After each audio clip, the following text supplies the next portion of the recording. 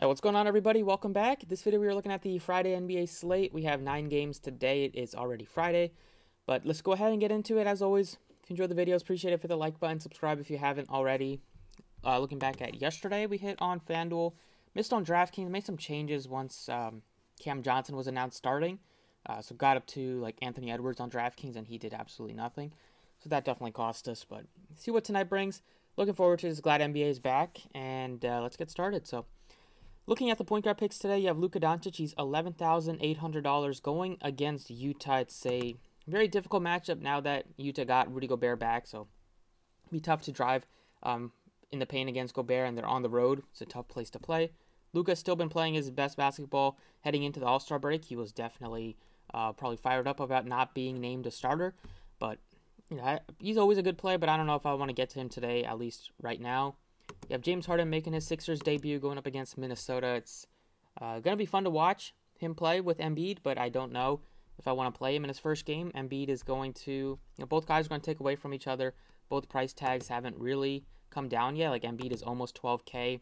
Harden is 11,000. So it'll be tough to get to them, at least today, until the prices come down a little bit. You have Murray against Washington. He's always a good play. He's touching almost $11,000 now, though. So you'll probably need like a triple-double or close to a triple-double out of him to really hit value, or he's just going to have like 5 steals and blocks. He's an okay play, but he's not, none of these 3 guys at the top I think you need to play. Same thing with LaMelo Ball. Now that he's almost 10K, I'd rather get a Devin Booker. They started him at point guard yesterday, which allowed him to get 12 assists. He had 6 steals, which is definitely an outlier, but in previous games he had 3 and 3, so at least a couple steals you can expect from him, maybe a block mixed in as well. But if he's starting again, which I assume because they did play well with him as the point guard starter. I mean, if he's starting at point guard, obviously he's going to start. But if he's starting at point guard and they start Cam Johnson, then I feel really good about Devin Booker being able to possibly get another double-double, but just get a ton of usage. Cam Payne was supposed to be back, but he missed yesterday. I don't know if he's going to play today. Even if he does, wouldn't be surprised if he comes off the bench in his first couple of games, maybe even going forward, because Cam Johnson is like really good whenever he's been inserted into the starting lineup. You saw SGA play 34 minutes. It wasn't any sort of limit. He played okay in terms of shooting the ball. He was great, but didn't have a great fantasy game. Only 5 assists, 2 rebounds, no defensive stats. Going up against the Pacers, it's a great matchup. Indiana plays no defense, and it should be high scoring. But I think there's some better plays as well. He's not like the only guy in that 9K range and 8K range that look good. Halliburton is 88. He's a fade now that Brogdon is probable and he's going to play. So Halliburton will have to play some off-ball now. And even though Halliburton will still get, I don't know how many minutes Brogdon will play because he played like 3 games since December. But it's still going to take away from Halliburton, who's almost 9,000. Westbrook is going to get more minutes without Anthony Davis, but still, I just never feel confident playing him. I'd much rather get to LeBron James.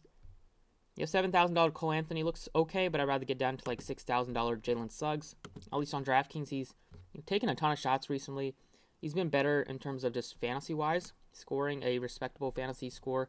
Recently, he does have some bigger games over the last month or so with assists, and he's been a decent rebounder for a guard.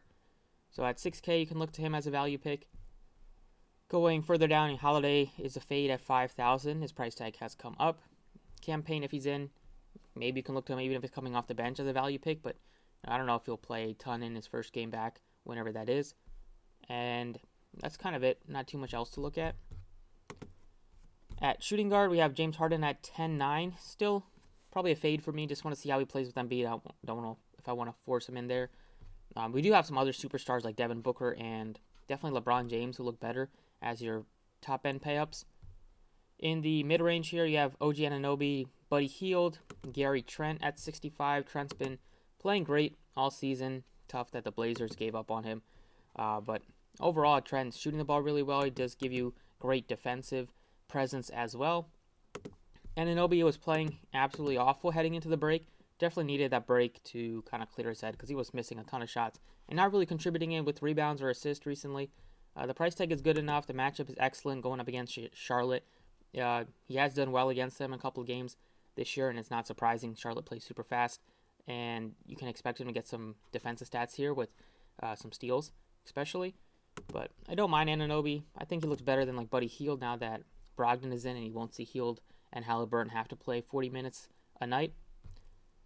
And then in the 5K range, you have Malik Monk, who I think looks like a very solid option. Just without Anthony Davis, you're gonna need somebody else to step up offensively and take more usage and shoot the ball and score more points besides LeBron James. Don't know if Westbrook can do that. I think Monk was a much better shot. It does give you monster GPP upside as well. If he gets red hot shooting, he can put up, he did almost have a 60-point game. And I would expect him to play heavy minutes today against the Clippers. And it is a pretty good matchup as your late night hammer tonight. Other picks would be in the 4K range. You can look to Talen Horton-Tucker. Has been playing more minutes for the Lakers off the bench. He got up to 30 last couple of games. He's an okay fantasy play today, probably like Monk for like 1,100 more. 3K range, not too much that looks that appealing, at least right now. Maybe we'll get some news throughout the day, but nobody that I'm going to go crazy over. Moving on to small forward. Top end, LeBron James. He's only small forward eligible, but he's still going to be a great play today. We've seen LeBron go crazy without Davis in the past, and even with Westbrook there, they seem content with not having Westbrook play a lot of minutes if he's not playing well, which tends to happen a lot more often than he is playing well.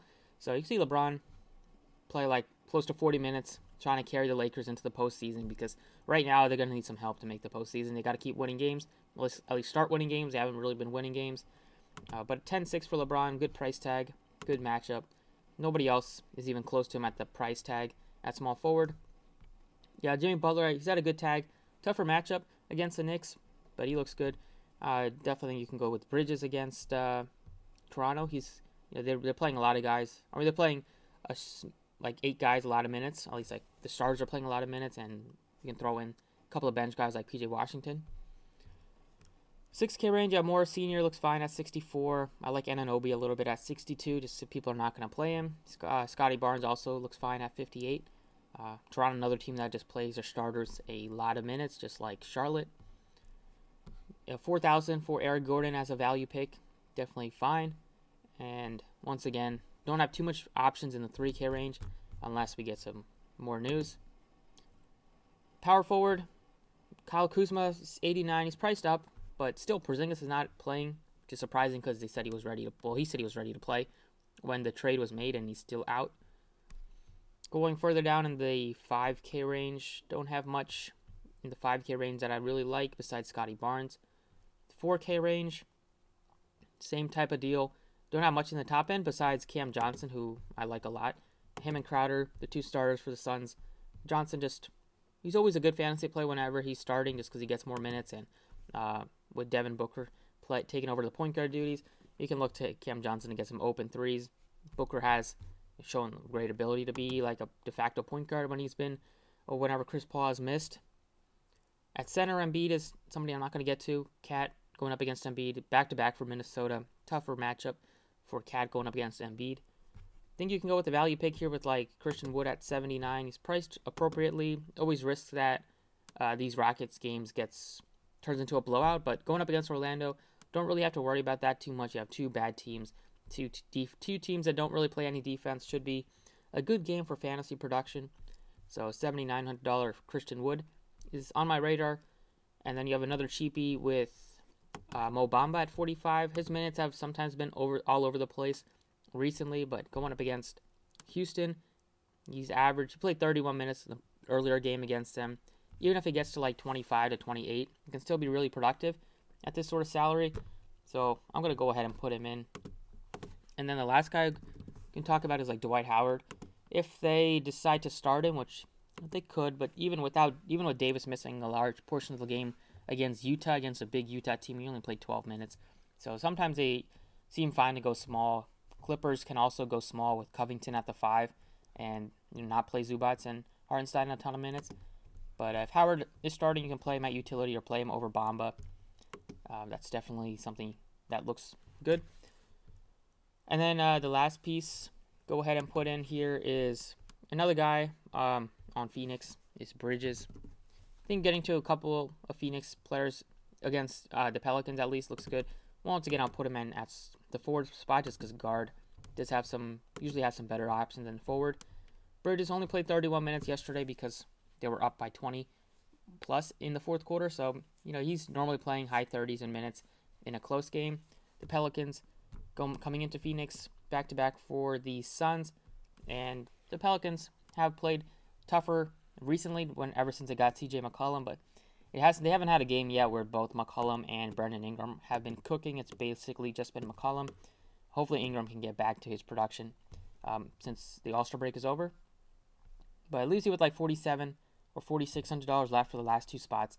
Sure, we'll get some more news throughout the day, but as of now, loading up on the Lakers, a couple of Lakers, a couple of Suns, attacking this Houston game a little bit. Houston-Orlando seems like a pretty good route to go. And let's go over to FanDuel now. All right, over on FanDuel, your point guard picks, you have Luka at 11-2. Looks, he's cheaper than he is on DraftKings as usual, but still a tough matchup. You can rather get down to like DeJounte Murray, I think, at 10K if you think you can get a triple-double or get close to, get a bunch of steals or something like that against Washington. Do you have some other picks that are cheaper, like LaMelo Ball at 88? Great price tag on Fred VanVleet at only $8,000. His price has come way down. Great matchup against Charlotte in terms of being a high-scoring game. Lowry's price tag is up. Westbrook's price tag is way down to 7K, so he makes some sense. Then you have another guy like $6,100. Cole Anthony looks excellent. You can play him at shooting guard as well, so super easy to get to him. And not going to play Aaron Holiday at $5,000. Jalen Green looks okay as a value, and that's basically the main pieces. I will go ahead and put in Fred VanVleet at only $8,000. That's definitely one of the cheapest price tag he's been all year. At shooting guard, top end once again, Luka. Harden is only 96, but still I'm not sure if you want to get to any of these top guys.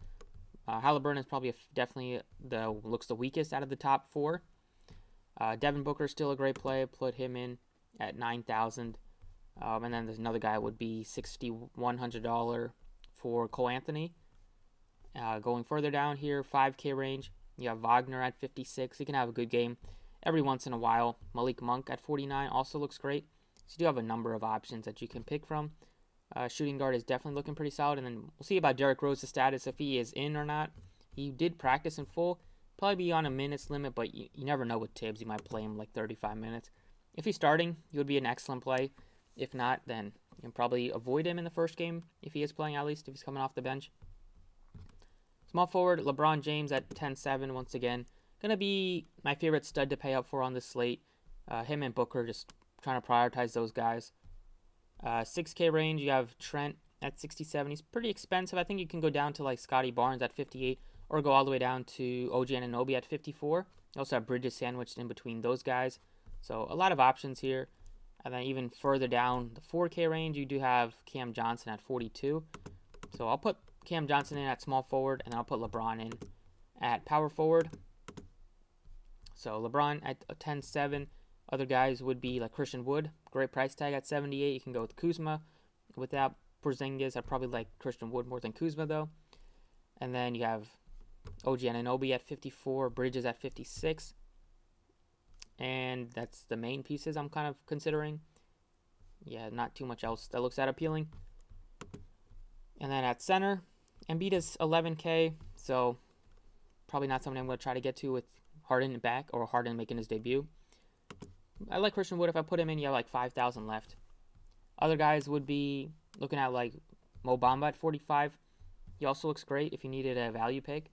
But on FanDuel, you only get one center spot, whereas DraftKings you can play one at utility. So it's a little bit more important to get a center that's at least not going to bust. So I feel more confident in Christian Wood at that price tag. Or you can go all the way down to like Dwight Howard if he's starting. But still don't know, even if he's starting, you might only play like 15 to 20 minutes, depending on if they decide to go small. But that's it for the video. Thank you for watching. Best of luck tonight. Stay tuned for Twitter for updates, and I'll see you all next time.